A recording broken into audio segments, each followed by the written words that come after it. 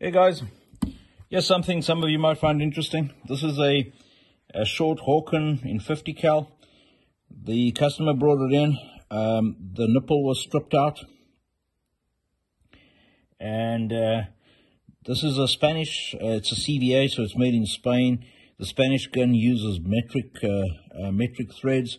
So that thread was 6 millimeter with a 1 millimeter pitch. The American guns uses standard thread or imperial thread, and it uses 1/4 inch with 28 threads per inch. So I thought I could maybe drill this out to 1/4 inch because 1/4 inch is slightly bigger than 6 mil, and then put an imperial thread nipple in there, but that didn't work. That hole was wallowed out too much. And I found this company, Track of the Wolf in Minnesota. They make all sorts of stuff for muzzle loading and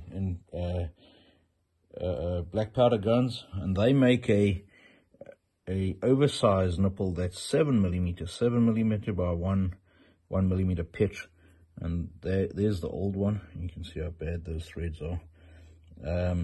So just for comparison, so I got him 2 stainless steel nipples to use. And once I got that thread drilled, that hole, I put it up. So the new nipple is 7 mils with 1 millimeter pitch. So you got to use a 6 mil drill. So a 6 mil drill just took the threads out, and you could still see a trace of the old threads.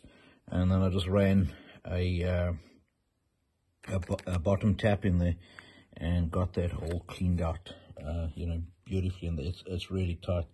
So that is, perfect solution. I blued the drum up while I had this drum out. That's called the powder drum. I had that out, blued it up. So this is the last time you can do this. So if it strips out again, you can replace this drum. You screw this whole drum out, and you can actually buy from that same company a blank drum. It's got the right thread there, but it doesn't have a hole in it, because you've got to time that nipple to line up with the barrel. So the way you do that is then you put the new drum in and you torque it up, and then you mark your line, and you got a fixture that you put onto that drum, the clamp onto the drum, and then you drill the hole, and then you step the drill up to the and then you go back to the 6 millimeter nipple.